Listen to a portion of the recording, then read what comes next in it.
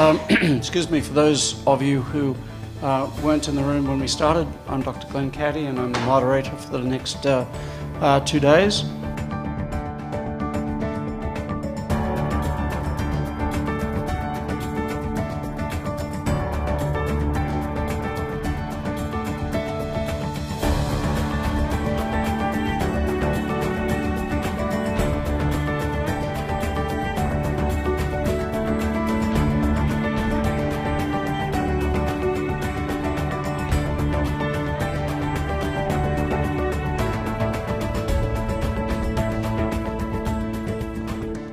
Okay, this is the actual definition of parental alienation that at least I'm using in my talk. The child allies himself strongly with one parent, rejects the relationship with the other parent without legitimate justification, right? That's alienation. And if you want to look at it schematically, people use these terms in different ways. The way I'm using it is this is the alienation. In other words, it's the child who has false beliefs that this person, the alienated parent, is evil or dangerous, and the child rejects it. So one thing you can think about parental alienation being this little wiggle. Or, if you want to, you can think of it about being this relationship. In other words, if it were in the diagnosis code as a relational problem, the parental alienation is something that exists between the child and this parent, the dysfunctional relationship. The word parental and parental alienation means this person, the rejected parent. Or, if you really want to, some people don't do it that way. Some people use the term like this, that parental alienation is what this parent, the preferred parent, is doing. That parental alienation refers to what the alienating parent is doing. I realize it's a little bit confusing. Maybe in the course of today and tomorrow, you need to kind of keep it straight that people use these words in different ways. And just to make it good, I mean, you really could think of it that parental alienation is the whole shebang. In other words, it's the whole process within the family system that leads this to happen. So I mentioned accidental. Here's an example.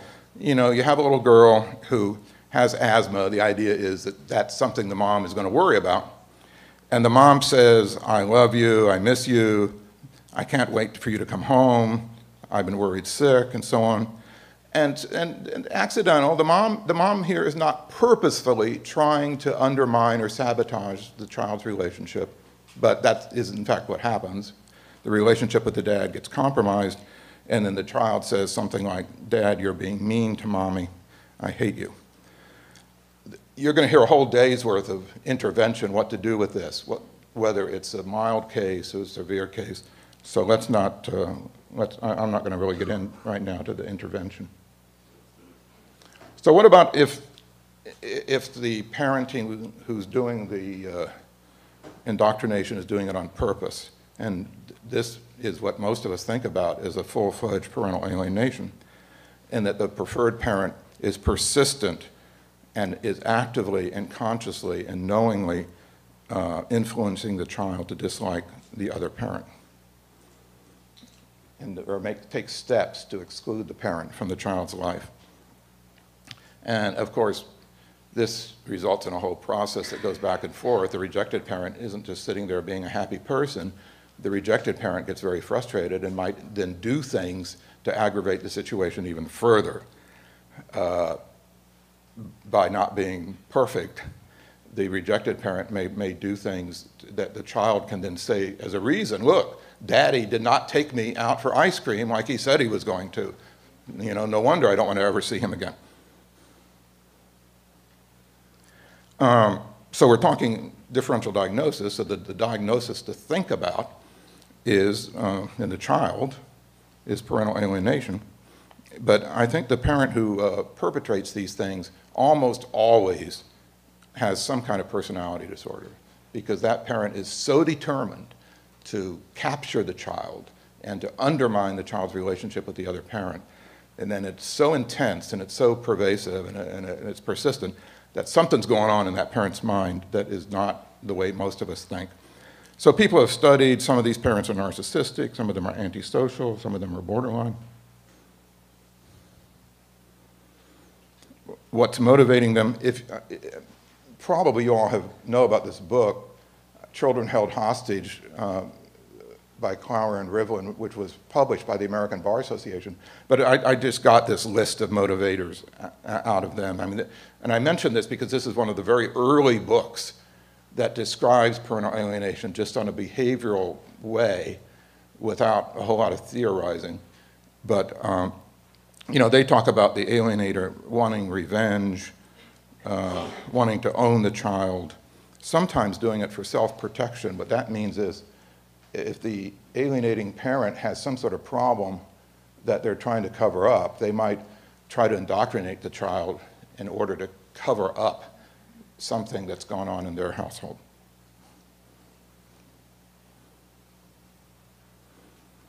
So this is the last thing on that list.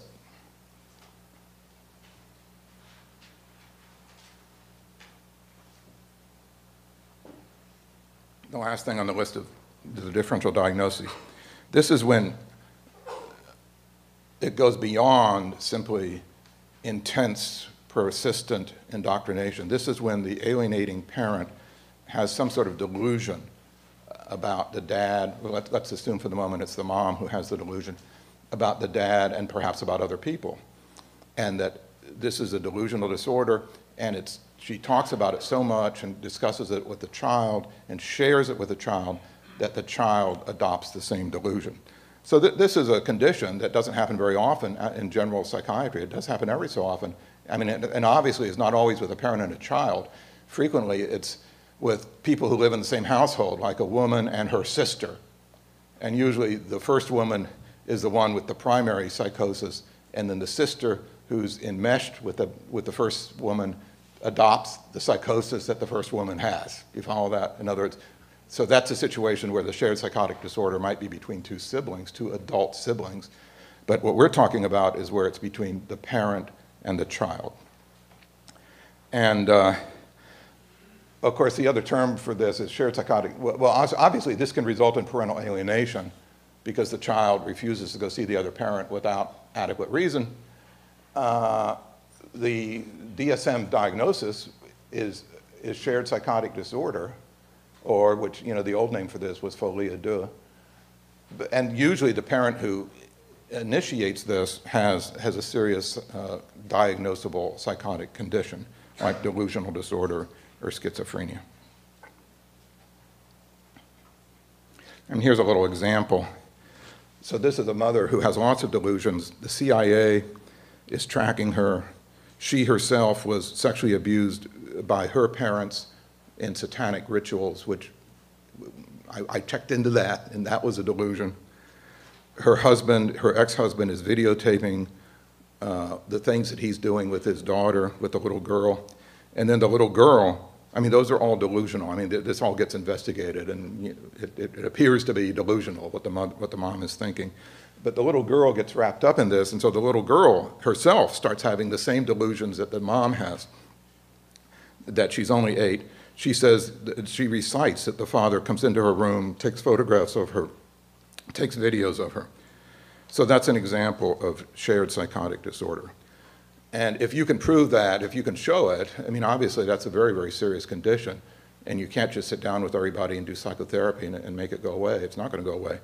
And you really have to protect the child. I mean, this is one situation that's pretty black or white, that you have to remove the child from the influence of the psychotic parent, and hopefully you can get the delusional parent into some sort of treatment and perhaps help that person resolve their issues.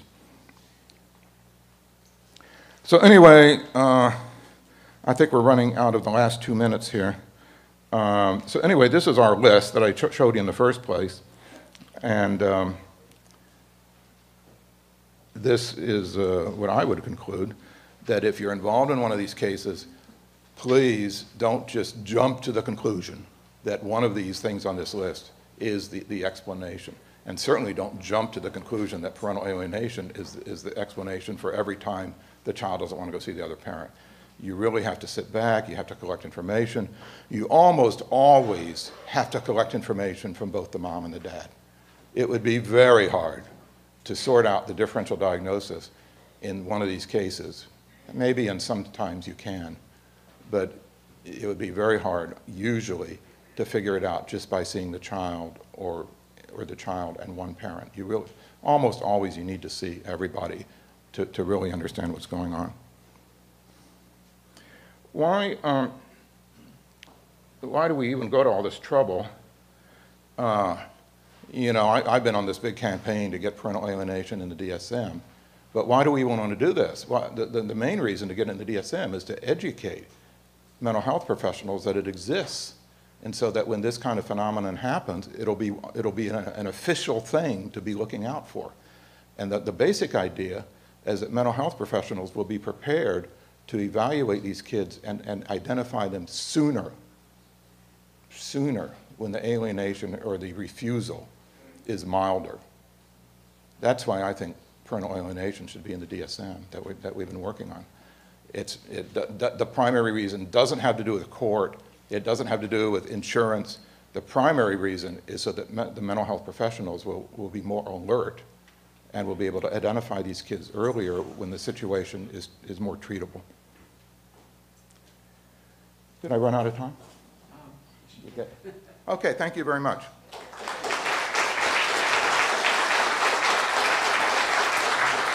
So with that said, Dr. Bernet, would you like to come forward? Thanks.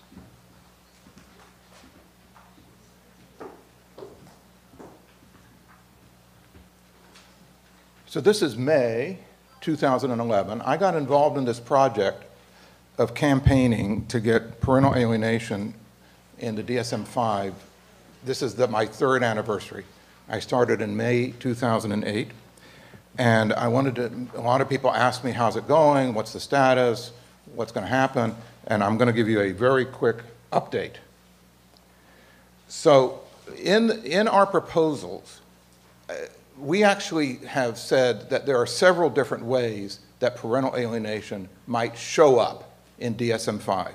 And these are the three possibilities. That it could be considered a mental disorder. Mental disorders are the things in the front part of the DSM. The axis 1, 2, and so on, diagnoses that we think of every day as diagnoses. So perhaps it could be there as a mental disorder. Another possibility is it could be a relational problem. These are V codes. You know, these are in the back of DSM. There's another chapter for V codes. So this is another way that parental alienation might be in DSM-5.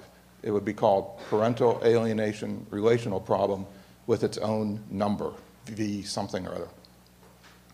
And there's a third possibility. As you know, there's another chapter in DSM which has something about criteria for further study. And that's an interesting chapter. It has things that haven't quite met the criteria to be a full-fledged mental disorder, but it's possible that parental alienation could be there. So the reason why I'm dwelling on this is because when this topic comes up, people say almost out of reflex, oh, there's not enough research for it to be in DSM. And they're not even thinking about all these different possibilities. Because to be a mental disorder, it really does take a much higher level of research. But simply to be a simple old parental alienation relational problem doesn't take as much. And certainly to be in the chapter for criteria for further study, it doesn't take as much. Now, I'll tell you kind of where we're standing now. I've talked to hundreds of people about this, and many, many people don't like the idea of a disorder. They don't like the idea of labeling the child with a mental disorder. But almost everybody likes the idea, who even likes it at all in DSM, thinks that the relational problem is the way to go. Parental alienation, relational problem. So that's what I'm betting on right now. I was at a meeting about a week ago with people from the American Psychiatric Association, and I had some conversations with the people who are kind of in charge of this process. And as far as I can tell, no decision has been made. It's still being considered. It's on their to-do list. It's on their website. If you go to the DSM-5 website, this is listed as one of the things they're thinking about. So just the update is, it's still under consideration. So what we've actually done over a period of time, we submitted 2 different formal proposals. The proposals were published in journal articles in the American Journal of Family Therapy, and Dr. Sauber here was very helpful in getting these things published. He's the editor of that journal. We published a book, which is here. The book contains the actual proposal, but also a lot of other extra information. And actually, somebody here very kindly submitted this question. Are there any good peer-reviewed research articles that provide evidence supporting the existence of parental alienation syndrome as a real existing identifiable disorder? And they're all in the book. In other words, part of the point of the book was really to convince these committees that there is research.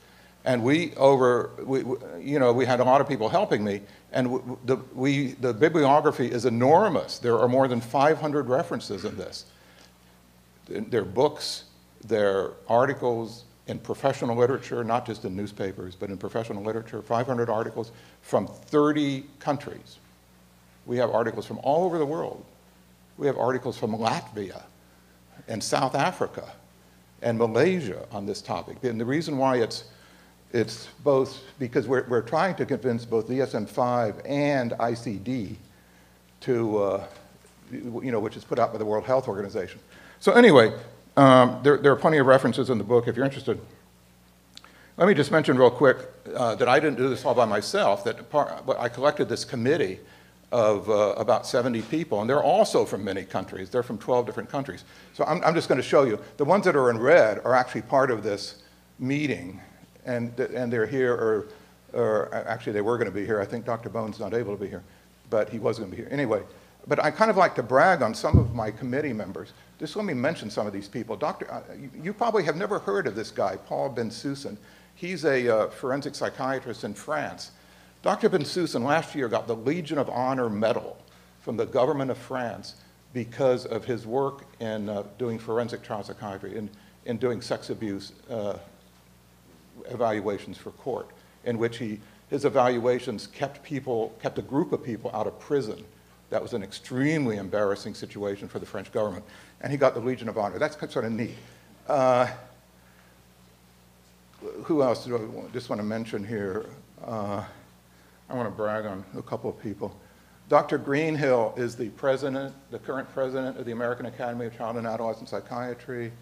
Dr. Keenan is the president of the American Society of Adolescent Psychiatry. Some of these people, I'm sure you've heard of, Demos Lorandos, maybe. Dr. Miller is here with us today. Whoops. Here's Dr. Sauber. Dr. Warrenklein is going to be here tomorrow, I think. Anyway, it's a pretty distinguished group, and they come from a lot of different countries. So I just wanted to give you that update. And the basic bottom line of the update is it isn't decided, it's still being considered, it's somewhere on their list of things to think about. So let's go over some of these questions, which we appreciate very much. Incidentally, the reason why I was first is not because I'm such a nice guy or anything, but my talk was logical in how you think about these problems. In other words, the differential diagnosis of contact refusal is sort of the starting point of the discussion if you're doing an evaluation. And the people later in the day are going to talk in much greater detail about what you do then, what might happen then, what kind of treatment might you do, either now or in the future, et cetera. So some of the questions that were posed pertain more to the people who are going to be later. But here's a couple of questions that are almost the same. So let's do this first. What if a child exhibits more than one symptom of contact refusal? In other words, perhaps he has oppositional defiant, perhaps he's worried, perhaps he's escaping conflict, perhaps there's purposeful indoctrination. In other words, what if there are several things going on all at the same time? And this other person said the same thing. What if you come across a child that presents multiple symptoms of alienation, stubbornness plus conflict, blah, blah, blah, plus shared psychotic? So what do you do? Well, that's a really good question. And what it really means is that in that long list of things that I showed you, I took a somewhat simple-minded approach, you know, and that I attempted to talk about them one at a time. But the people who wrote these questions realized that comorbidity occurs. In other words, it would be easy to imagine how a child might have 2 or 3 of these phenomena or these conditions all happening at the same time. And I think the simple answer to what do you do is you try to figure out what the worst one is. In other words, if the child is oppositional now and then and anxious now and then, but the underlying, the most serious thing you can identify is that purposeful indoctrination is going on and that parental alienation is happening, then you would really, your treatment plan would almost certainly revolve around whatever that is. In other words, the most serious condition, you would be thinking about what to do about that. And then perhaps there would be minor modifications for these other less serious things. So that's a very general answer, but I think there's going to be much more discussion later in the day about the treatment of parental alienation, and I think some of the speakers might be able to address that somewhat also. Bill, let me just make a comment about that. One of the other considerations regarding that is that if you effectively manage the most complex issue, often the other underlying issues will simply fade away because the driving force, the psychic pressure connected to the impact of the first event, the most primary event, is often producing differential secondary consequence, and those secondary consequence issues will simply dry up as a result of the larger solution. I kind of like this question. Does parental alienation always originate from the other parent, the preferred parent? In other words, is it possible for this disorder to exist without the other parent's involvement? Well, I think the answer is yes. And in my talk, I gave the example where there's extreme hostility going on, lots and lots of fighting. Nobody is doing indoctrination, but both parents are contributing to the fighting, and the fighting is so intense that the child runs for cover and gravitates to one side and shuns the other side. So that parent is doing something, that parent is fighting, but that parent is not actively indoctrinating the child. And I think that occasionally parental alienation is the end result of that. But I think the writer of this question might have even something further in mind. I think there are occasional situations where somebody other than the preferred parent is making this happen.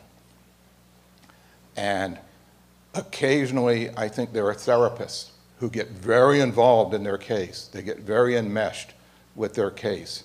And they start to identify with, for instance, the mother. Say the mother is who has brought the child to see the therapist. They get very identified with the mother and with the child, and who has some resistance to seeing the dad. And the therapist then starts asking questions and starts assuming that the child has some reason for not wanting to see dad, and so on and so on. So I think occasionally external people, and there are some people in Europe who have written articles about this.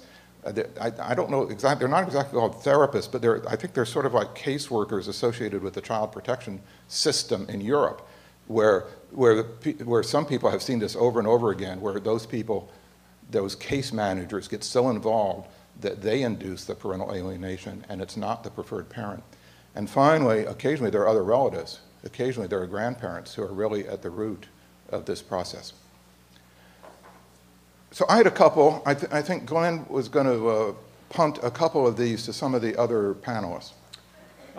Yes, Bill, what I'd like to do is ask Doug to perhaps respond to this one. Is the enmeshed child with the parent who exhibits personality disorder likely to develop the same personality traits, and how permanent are these, is the question.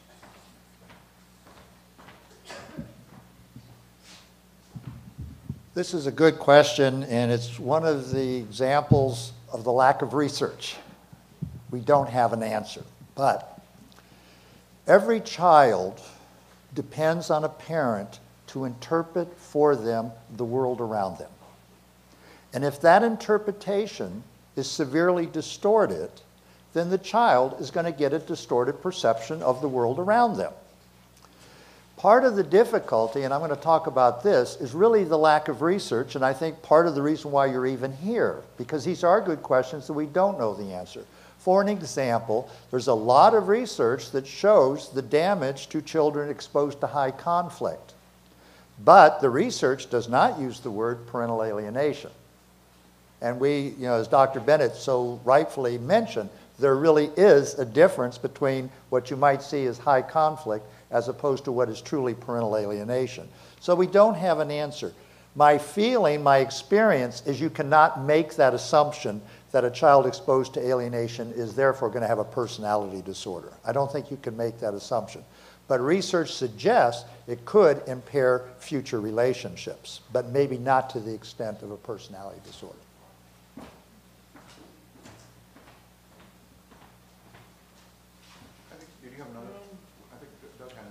Yeah, I think there's another one.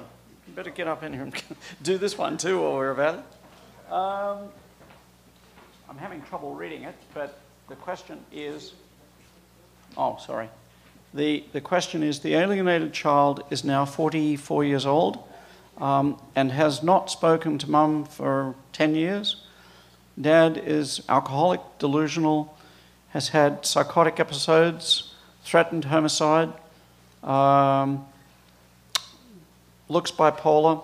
What is the hope, if any? What is the hope, if any, for reunification? And mum, of course, after I can't read some of this. Anyway, the idea is, what's the hope for unification when there's been such a level of alleged pathology in one parent? When I wrote my first book that came out in '98, it was really a very pessimistic book, basically saying there is no hope. We have learned there is hope. And part of it has come from the studies that myself and Dr. Barb Steinberg had done, and this was actually part of my presentation, where we found 27 adult child who were victims of alienation who somehow reunified. And we wanted to understand, how did that happen? Well, it was kind of interesting because we did this through follow-up interviews. One is that the reunification can occur, but it did not occur because of court intervention. Secondly, and I don't want to depress you, it did not happen because of mental health intervention. The common denominator was a crisis in the alienated child's life, child/adult, that gave them reason to reach out to the targeted parent. What we found in follow-up is kind of a split, 1/3, 1/3, 1/3. 1/3 of the people who reunified in the sense that they were able to communicate with each other really did not create any kind of emotional bond. They talked for a while and then really the relationship kind of dissolved, but they were both okay with that. Another third was more of a cooperative interaction. Maybe now we'll exchange Christmas and all that. But again, there really was not that close emotional bond. The third group did have emotional bond. It was almost sort of like the old Salem commercial where people are running and they come and hug each other in the field, you know. But the point I'm making is how reunification appears can be very, very different. But the other point that I'm making is that there is hope, and we do talk about how to set that up. Now, this other person who asked the question obviously raised a lot of other issues. Let me say this, I have talked to adults who were alienated, and they really directed their anger towards the alienating parent. Okay? This is something alienating parents have to understand, is you can be the target of that child's rage. And I'm thinking of this one young man that I wrote about, where he started to rebuild the relationship, and then his father died. He could not look at his mother in her face without crying and without really wanting to assault her when he realized what happened. That's the risk that an alienating parent takes, but there is hope. So hopefully I answered the question. Okay. Of course, one of the problems is that the alienating parent never has any appreciation of this when they're engaging in the alienation. And so in some respects, they're not only setting up circumstances for their child or children, they're setting up circumstances for themselves without any cognizance of understanding or appreciating the future. So this has to do with a stubborn child or an oppositional defiant child. What you haven't examined is the possibility that the alienating parent is not the one rewarding the oppositional behavior. In other words, I gave the example of the kid staying home and going fishing instead of visiting the other parent. So in that case, the alienating parent is in a sense rewarding the oppositionality. But this writer says it's possible that the other parent, the rejected parent or the alienated parent might be creating it in their own way. And the example here, suppose there's a manipulating child who rejects contact, and then when the child rejects contact, it induces the parent to reach out and provide more benefits. In other words, you have a manipulative child who's oppositional defiant, who tricks the rejected parent into giving him things in order to spend time with that parent. And all that makes sense. I mean, kids are very clever. I mean, kids have self-interest, and so you can certainly see how that might happen. So it's an interesting thing. And it's an interesting little wrinkle because in many of these situations, when you do the initial assessment, you don't really know exactly what's happening. But that's the kind of thing that you might discover if you're meeting with them either in a treatment role or a reunification therapist role, or even in a parenting coordinator role. In one of these roles, you could conceivably figure out what this writer just said, exactly what's happening, and then obviously try to correct it. So here, this is interesting. What is the average, this is one of these impossible questions.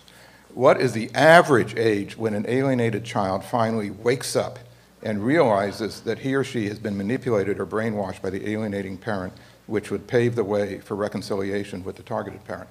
I mean, that's a really good question, and the answer, of course, it could be any age, and it could happen in many different ways.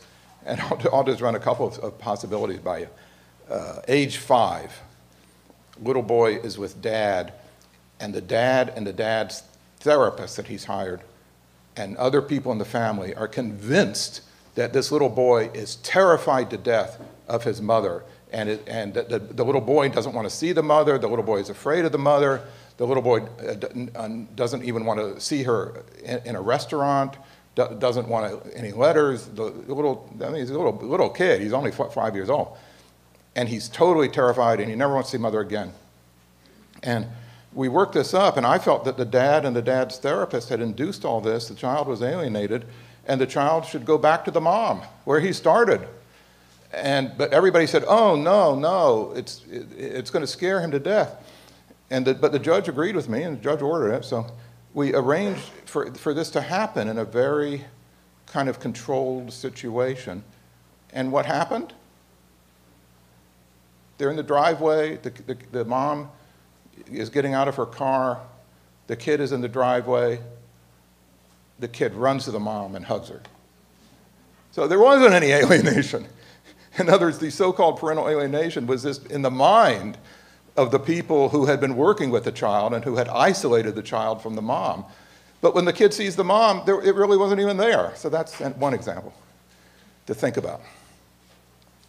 The moral of that story is when people say, well, how severe is it in the child? Sometimes you really don't know until you get the child and the targeted parent together. Another example about how long does it take, which was as a teenage boy who testified in court all the bad things dad had done, all the reasons why he shouldn't be seeing dad, and all the reasons why he should be with mom, and so on and so on. So the judge left him with mom and gave a little bit of visitation with dad. And it goes fine. The kid has a good time in visitation. They have interest. They go play baseball and so on. So it isn't, in this case, I guess I wouldn't really call it alienation, but the kid did tell all sorts of stories about why he shouldn't be seeing dad. So a couple of months goes by, and the kid apologizes to dad and says, you know, I'm really sorry, but obviously I made all that stuff up. Mom told me all that stuff to say, and I said it in front of the judge. I testified in front of the judge. And Dad says, well, let's see what we can do about it. So they go back to the attorney, and sure enough, they go back to court. In other words, this is an example where superficially it looked like parental alienation, but actually the kid he was knowingly, purposefully. He wasn't really indoctrinated to the point where he believed it, but he was doing it on purpose. And he goes back to the judge and he says, Judge, I lied. I made it all up. My mother told me to do this and say this, and et cetera. So that's another example where it went away, and the error got cleared in a fairly easy way. Sometimes it happens in adulthood after they leave the home, after the alienated child leaves the home of the alienated parent and goes away to college, they reach out to the rejected parent. Sometimes some sort of crisis happens in his life when they need emergency support, and they call up the person they haven't talked to for 5 years, and they say, hi, Mom, you know, it's me. Can we talk? So it happens in many different ways, and sometimes it doesn't happen at all. I guess you know that sometimes adults continue to be alienated. So that's why this is a hard question, that there really isn't an average age. So this is a question for the audience. I want somebody here to come up and answer this question, because this has to do with a movie that I did not see.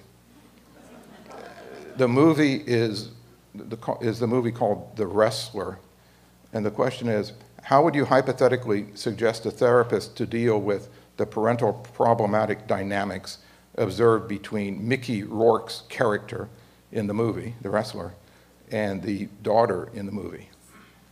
So did everybody see that movie already? I don't know the answer. Do you want to take a shot at it?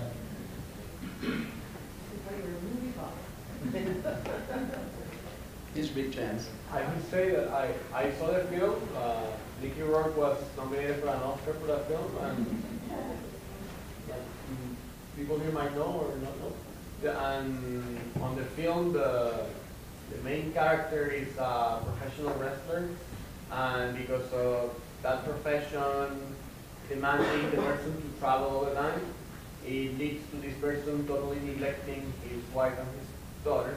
He never sees her, and then a lot later in life, he's diagnosed with heart problems, and he knows he's gonna die, and now he wants to rebuild the ties with the child, with his now an adult, and the daughter wants no part of him.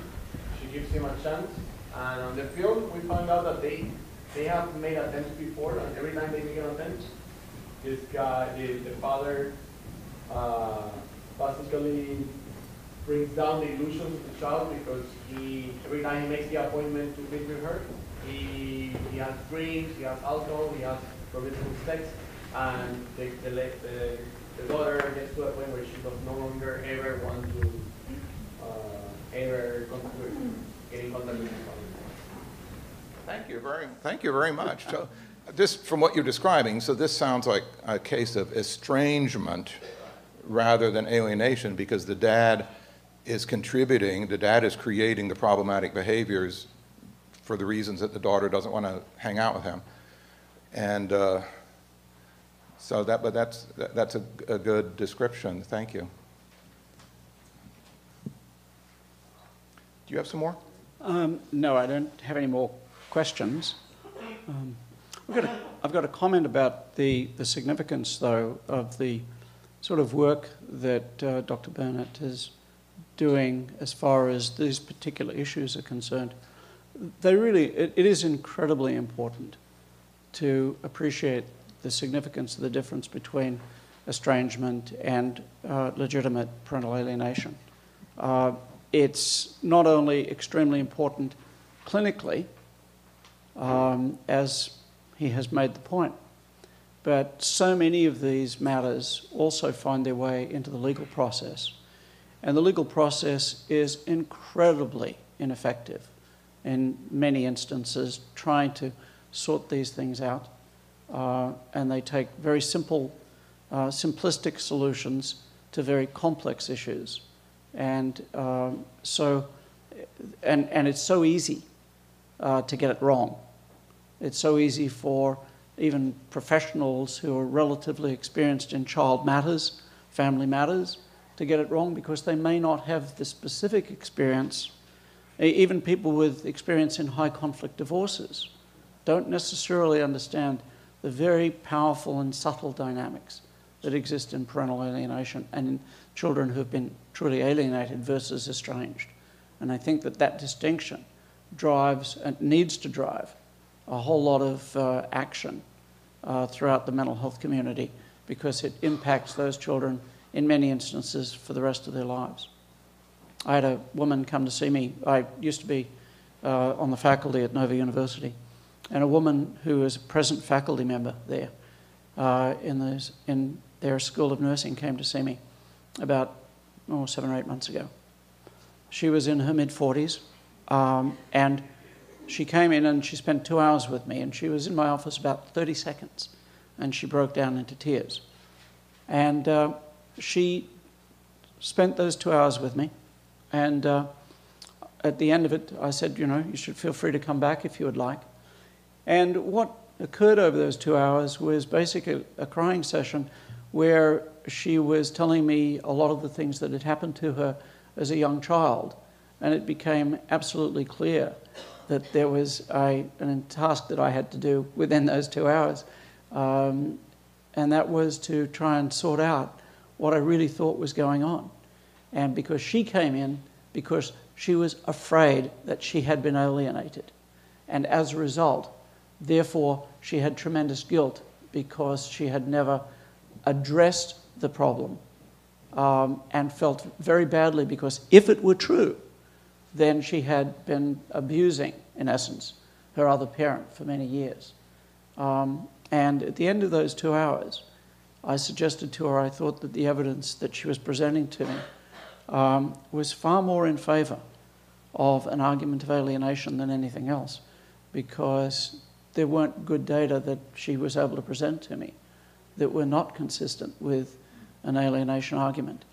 And she didn't come back to see me, but she emailed me about 3 weeks later, and she said, I can't tell you how much those 2 hours meant to me. I've reconnected with my dad. And so she avoided doing it until she almost had the authority of a professional telling her that you ought to do this, and the reason. So it's very impactful on so many people's lives. I have one more question here, and I think we have a couple more that really pertain to what's going to be discussed later in the day. Before I read this, let me actually, there's one more DSM topic I forgot to mention when I was showing the DSM-5 slides. And I said that they're still considering this. The DSM-5 task force at times has opened up their website for input, and they currently are open. In other words, if you were to go to the DSM-5 website, it says on it, this is a time until June 15th for people to send in comments about what we've been doing so far. So if you want to, you're welcome to send comments to the people who run the DSM-5 task force, and then there's a thing called the Childhood and Adolescent Disorders Work Group. They're the people who are actually going to address this issue. And if you want to know who to send it to, that actually in the book that I've showed you, it actually has the names and addresses of these people. If you don't want to buy the book, if you send me an email, I'll send you that chapter. In other words, I can send you an email of the chapter that has the names and addresses of the people at the DSM-5 that you can send your comments to about this topic. So they've gotten thousands of comments, both for and against the idea of parental alienation in DSM. But if there are a few more, I think that'd be great. So let me read you this. This actually is an interesting story, and it doesn't, in this little story, parental alienation has not occurred, at least not yet, and estrangement has not occurred, but this is the kind of situation that would come up in a custody evaluation. In other words, let me read this to you, and when you're thinking about it, this is the kind of thing that you might hear in certain types of custody evaluations. What happens when the father of the children has been absent due to workaholism, affairs with other women, and addictions, has never taken more than a superficial interest in the children, is personality disordered, is not trustworthy, and he insists after the divorce on having, but now he's insisting on having access during which he will be caring for very young children for several days at a time, something he has never done before. And so in that circumstance, what if the mother, who's the primary parent, feels the children are at risk, left alone with him, and if she has realistic concerns for the well-being of her children? In other words, this is the kind of question that obviously comes up in a custody evaluation where you try to figure out the strengths and weaknesses of each parent, who's going to have custody of the child, and what should be the visitation arrangements for the non-custodial parent. And you can just imagine that getting discussed in this kind of case. I think the writer, though, is raising the possibility that she's sort of saying is, can't you see how that mother is correctly concerned? And if this mother starts worrying about the children, it's not because she has a neurosis or she has a personality disorder, but and it's not because the dad has already done anything bad. She's not accusing him, but she feels that he's not going to be competent in parenting the children. So, you know, that's what people go to court over, and the court is going to give them a schedule, and they need to abide by the schedule.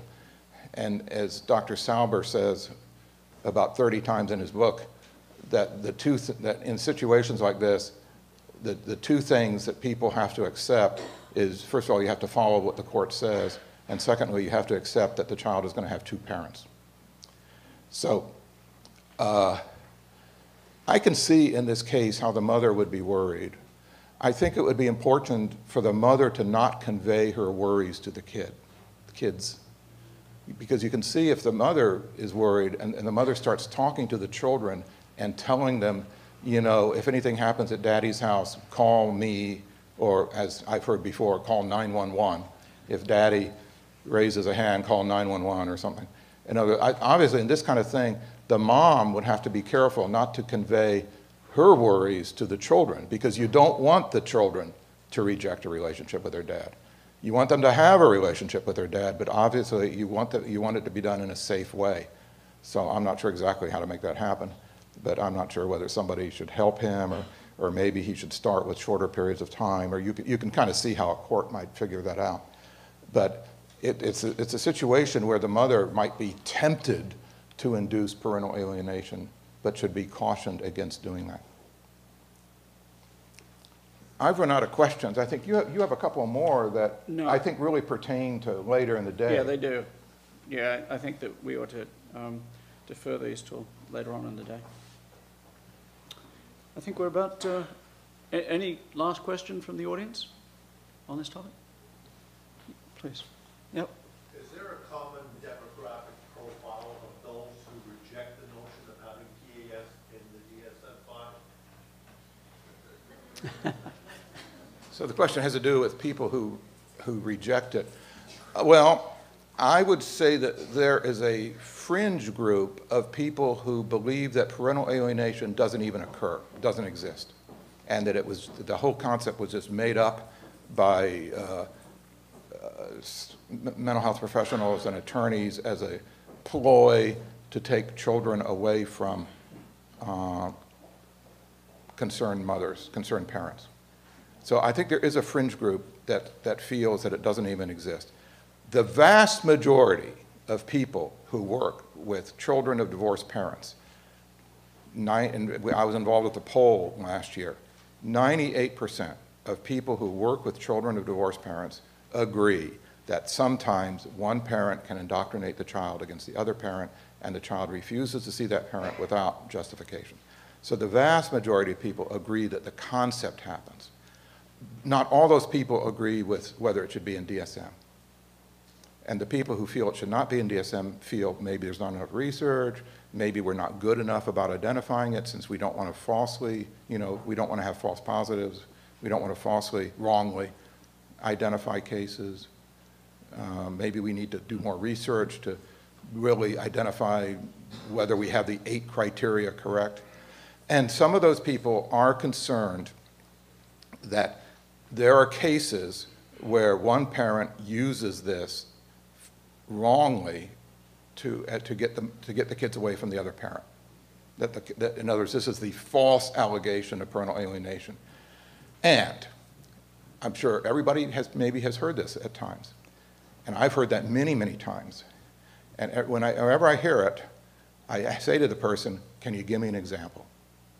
Can you give me an actual case, not just what happened to the friend of your friend, but an actual case where a parent, like a father, wrongly used or fraudulently used parental alienation to get the child away from the caretaking mother, the nurturing mother, the protective mother. Can you give me an actual case with a name on it that's published in either the legal literature, you know, like a case that has gone to a court of appeals, or in the mental health literature? And I've asked that for 2-3 years now, and I've actually been given maybe 2 cases that look like that may have happened.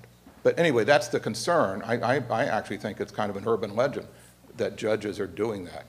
I think there are many, many instances where people claim that happened, but as far as whether it actually happened, I think it's very unusual. Thank you very much. What I think is significant there, though, is the extent to which the opposition to this concept not only rejects the concept, but is vitriolic. The level of intensity.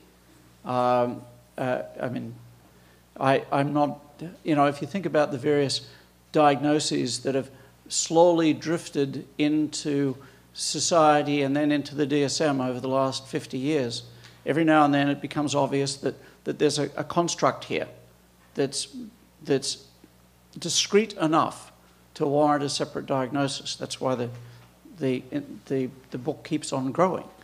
But I can't think of many where the level of negativism about the construct and the absolute rejection of anything to do with the construct was as strong as you see in some of the anti-websites. And I think that, you know, they use arguments like junk science and all the rest of it.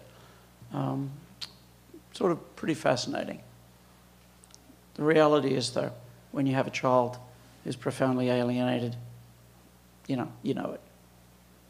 You may have to work on how to find out, but once you're there, you're there, like any other good diagnostic process. Maybe do you want to, we've got one more? You've given 3 reasons as to why it should be included in the DSM. And aside from not accomplishing what those reasons would give, are there any other negative impacts of not including it in the DSM? Does this gentleman want to explain where you're coming from? Toronto. Go ahead. Toronto. I'm with Parental Alienation Awareness Organization. We're an advocacy group that tries to help people understand what parental alienation is, the behaviors, the ramifications, and the remedies. And we get questions periodically from various sources, including the press, asking us about DSM and what ramifications are there in including it, what the conflicts around it are, and I'm asking what the negative side of not. If you all haven't learned about the PAAO, did I say that right? Website, you should visit it, and you can talk to Bob here about it if you want. So he says, the question is, are there any unexpected or unwanted consequences if it's not included? And I think there are 2 main ones. One is that kids will not be identified. In the future, this won't be in textbooks as much. It won't be taught in social work school and psychology school. And so clinicians won't have a high enough awareness, and the cases will not be identified early enough.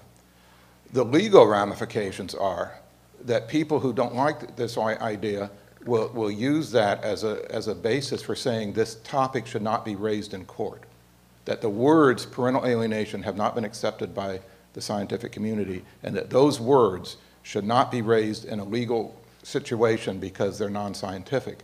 There's already movement to do that.